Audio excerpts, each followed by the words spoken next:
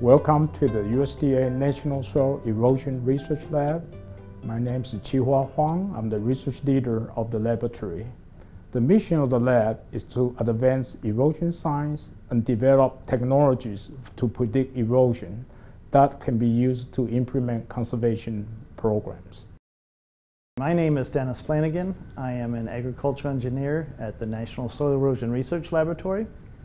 A little bit of history of soil erosion research in the United States.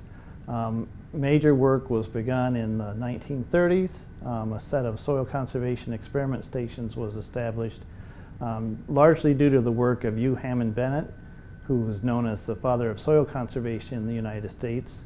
He was the chief of the Soil Conservation Service for many years, beginning in the 1930s, and established a group of 35 conservation experiment stations across the United States. Data collected there was on runoff and soil erosion from natural runoff plots, and all of that data was collected, used to look at development of soil conservation practices, and also used in soil erosion prediction technology development. This laboratory that we're standing in was built largely due to the efforts of Walt Wishmeyer, who developed the universal soil loss equation using the data from all of those soil conservation experiment stations here at Purdue University. The physical building was not constructed until the late 1970s and opened in 1981.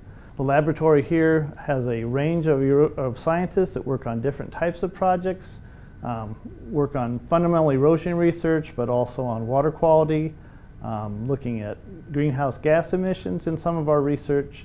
We work a lot with the Natural Resources Conservation Service on implementation of erosion prediction technologies, and particularly process-based erosion prediction technologies right now.